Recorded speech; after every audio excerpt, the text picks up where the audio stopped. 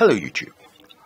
While I do have some higher end or rarer pens, I do like the mass produced, ostensibly lower end ones a lot, and I tend to use them more often.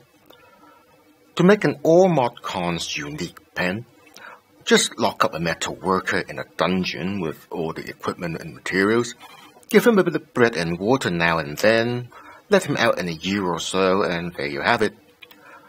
But to make a pen that can be produced in vast quantities over many years, with good performance, attractive features, and a sensible price, and still make a profit, now that's much harder. The Noodler's Nib Creeper is one of such fountain pens.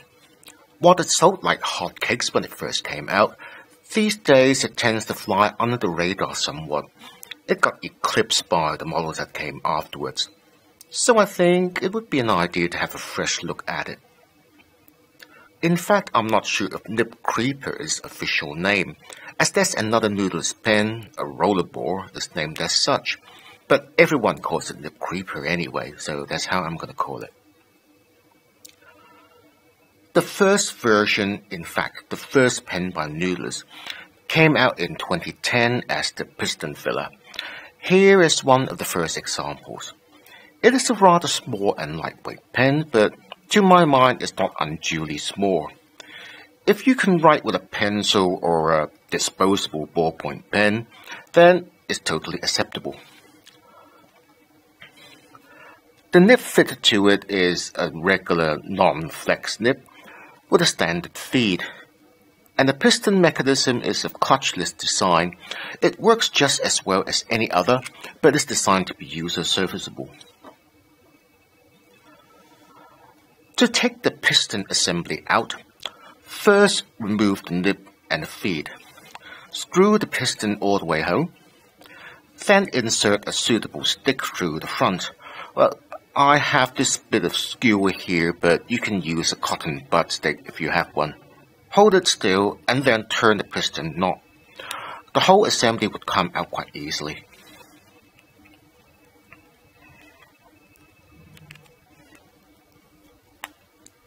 So here you go.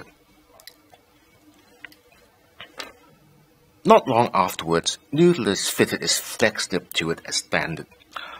On the box it says standard flex.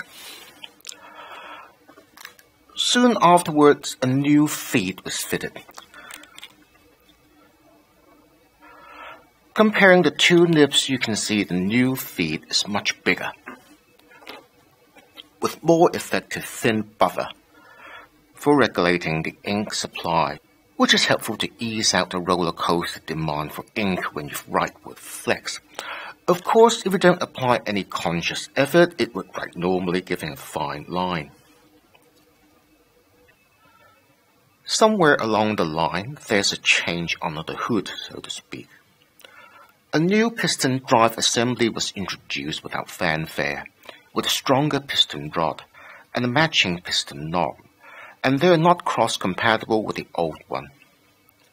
So you have an old-style black piston rod that needs replacing.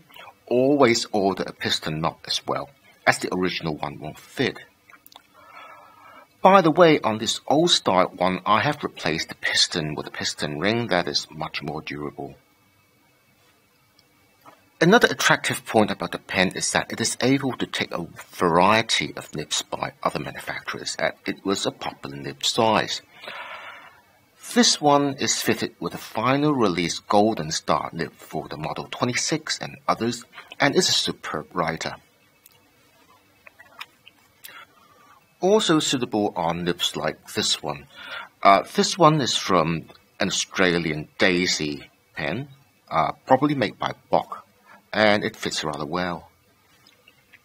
Personally, I like the Nib Creeper.